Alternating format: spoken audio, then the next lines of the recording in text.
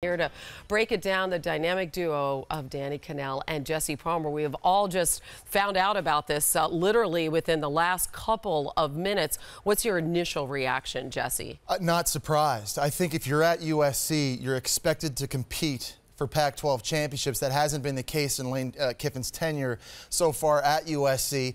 Off to a bad start this year, obviously at 3-2, and you look at the struggles this team has had this year. Only 7 points of offense and a loss early in the season to Washington State. You get gashed for over 60 points in a loss last night against Arizona State. The tenure for Lane Kiffin didn't begin easy at USC because of NCAA sanctions surrounding Reggie Bush. They couldn't compete for Pac-12 championships. They had scholarship restrictions.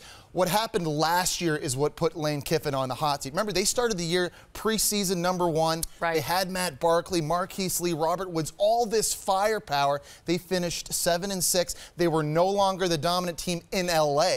UCLA has taken that stance right now. Starting the way they've started this year, I have to say, to me, not surprising Lane Kiffin's been fired. And to your point about LA in general and recruiting, maybe making this move at this point in the season has quite a bit to do with that. That's got to be the reason why. Because, I mean, I've never seen a program go where they fire their coach mid-season and they get things turned around. So, I mean, it's just one of those things where you're looking ahead to the future.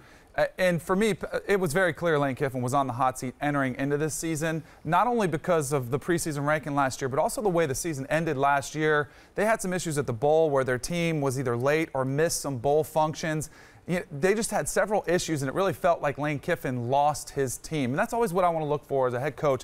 You know, do the players still play hard for him? And that was in question. I think that's why he got axed. And when you look at Pat Hayden, a former star himself and a guy who has taken the reins there, who inherited Lane Kiffin. You know, as much as Lane Kiffin inherited sanctions, Pat Hayden came in to clean up that program, and he inherits Lane Kiffin. If you look at USC football, at the tradition, at what Hayden wants to mold this team into, what is it? It's a national championship contender year in, year out, and they have the facilities, they have the tradition, they have the ability to recruit some of the best players in the entire country. There's no excuse why this team, with the players they're able to get, with the coaches that they can hire, and with the tradition they have, why they shouldn't be at least competing for Pac-12 titles each and every season. And there are probably 5 programs in college football where you can go out and you can get whoever you want, and USC is one of them. I mean, they have the best facilities, they've got the best, access to the best high school players in the state of California, and they've got tradition, history on their side. So Pat Hayden is going to have the luxury of being able to go out and pick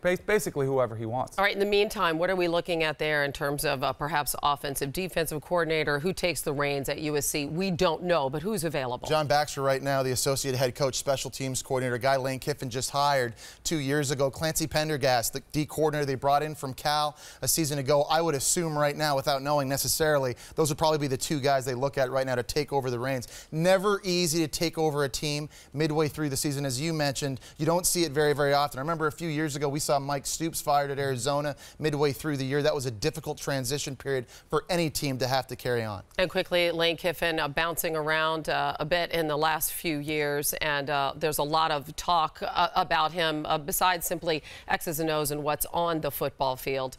What do you envision for his future? I think he's a guy, and this happens a lot. It's not a knock on somebody, but they're probably a better coordinator than they are a head coach. I mean, just seeing the way he dealt with the media, but you saw the success he had with play calling earlier in his career, the development of the quarterbacks. I think that might be the position he's best suited for.